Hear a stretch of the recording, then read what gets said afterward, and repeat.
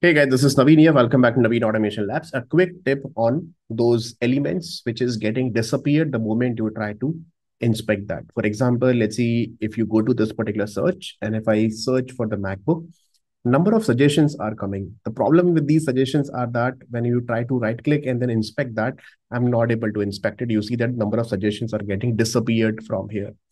It can happen with the search list also, drop down also, or number of suggestions on Google search or maybe on some e-commerce application. It's especially with the React application, you will see these kind of issues on the applications, and then I'm not able to inspect it, so that I'm not able to write the CSS selector or any kind of DOM structure or XPath. I'm not able to use that.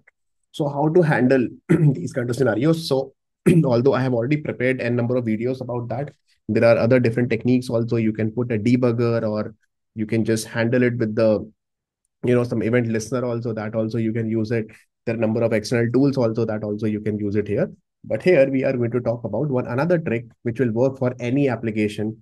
Okay, so what you do, simple right click on it and go to inspect, open the DOM from here, and click on the elements. Okay, make sure that okay, you are in the DOM, and you simple press Control Shift P, or if you're using the MacBook, simple press Command Shift P inside the DOM, not on the browser.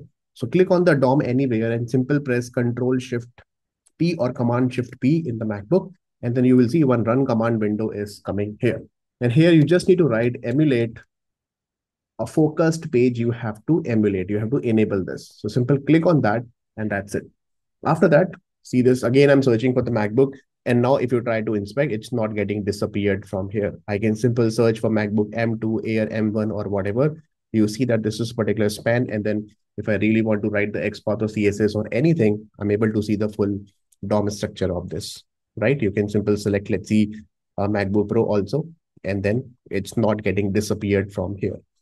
And then again, if I press Command Shift P once again, and then again, I'm writing emulate, and then it says do not emulate a focused page. It means I really want to disable the emulation of a focused page. Again, I'm removing it, this option. Then again, if you try to inspect that, it will start disappearing from here. See, it got disappeared here.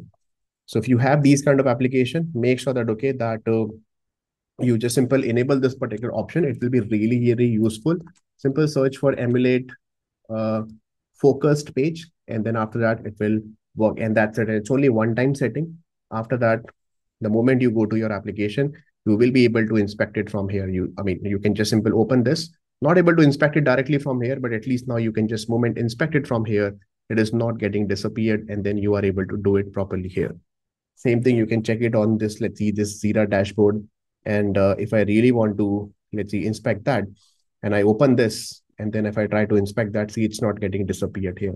But if you do it without emulation, or without emulator focused page, if it is disabled, then the moment you try to inspect that, it will be disappeared from here.